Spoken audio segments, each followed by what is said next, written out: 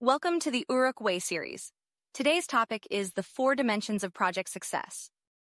Many organizations do not have an established definition or criteria for project success. If they have, they might not communicate the definition or the criteria to the team. If we consider the project management community, many professional associations talk about project success, but they do not offer any guidance for measuring success or benchmarking.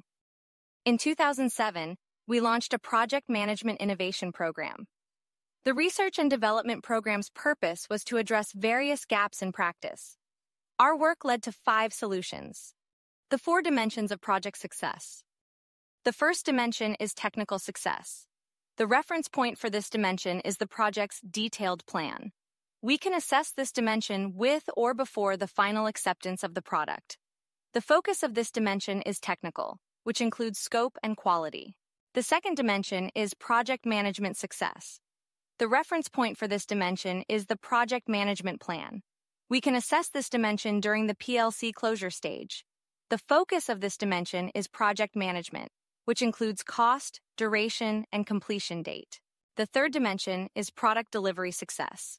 The reference point for this dimension is the project charter or authorization.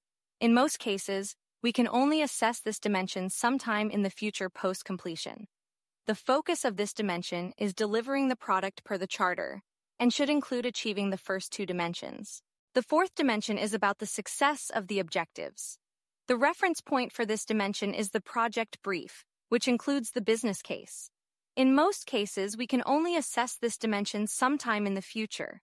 This dimension focuses on ensuring that the change initiative leads to success and that the organization realizes the anticipated benefits. Here they are, the 4 dimensions together. Another view of the 4 dimensions. Thank you. Please like and share.